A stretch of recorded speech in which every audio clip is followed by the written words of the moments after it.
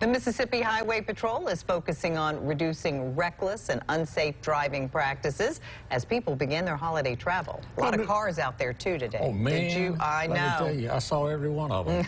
By the way, that reminds me, a lot of people are coming through town that are not familiar with our roads, and we don't have the, most intuitive road structure out there. So be careful. Yield to people. True. And be a good neighbor to folks from out of state.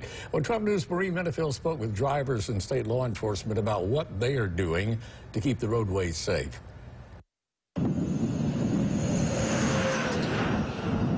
It's the day before Thanksgiving, and people are busy trying to get to their desired destination. But with so many people on the roads, staying safe is the priority of many. Be mindful of others that are out there, especially our elders.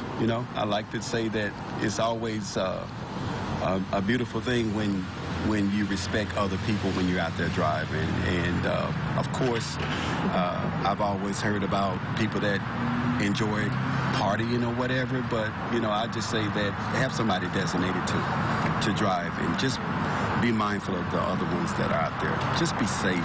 Beginning today, the Mississippi Highway Patrol is implementing the 2022 Thanksgiving holiday travel enforcement period that runs through Sunday midnight with various checkpoints around the states and increased patrols. We're going to be out here on the main highways, I-20, I-55, around the Jackson area, actually all around the state, and we're going to make sure people are driving safe around here. The last thing we want is people to have accidents and not making it to their destination and their family safely. So we're going to make sure we have the proper amount of enforcement out here, make sure people are not distracted while they're driving, they're not speeding, and also make sure they wear their seatbelt. Besides following standard road safety, some drivers are taking extra precaution over the next few days. Well, first, online shopping for Black Friday will be helpful to stay off the roads and try to be in before like 7, before everybody get drunk and decide to, take that judgment of driving. MHP suggests before hitting the roads, be sure to check things like your tires and other car maintenance needs to eliminate any other potential risk while driving, noting the holidays are about enjoyment, not recklessness. Marie Menifil, 12 News.